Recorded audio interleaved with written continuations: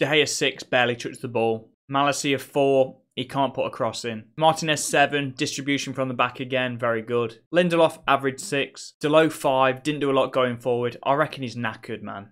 Frege, disappointing, 5. Casemiro 7, could easily have scored himself and played some really good balls in behind. Bruno 5, wasn't great, was he? Rashford, so explosive every time he gets the ball. Good performance, but he just can't finish, man. I'll give him a 7. Anthony 5.